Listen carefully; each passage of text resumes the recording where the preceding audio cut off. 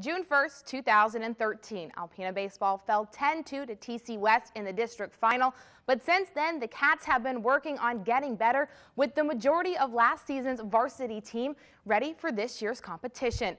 Being caged inside has given Alpena the opportunity to stress fundamentals, with its first potential game of the season being this Friday at Grosse Pointe North, a team the Wildcats beat last season.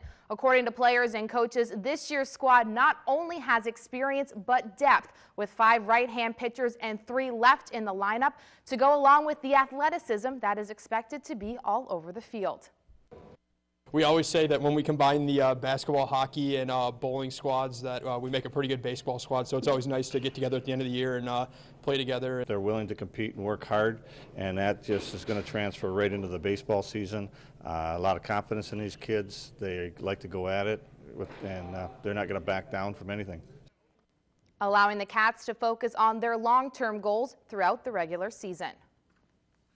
We're going to be able to overcome mistakes that we make, pick each other up, and just work hard out there. We all just work together and we all have a common goal. I think that if we all work together and just not worry about who's getting the credit, then we can do great things this year. We want to do our best, have our best games, commit a few errors we can, and have good hitting, good defense, and win.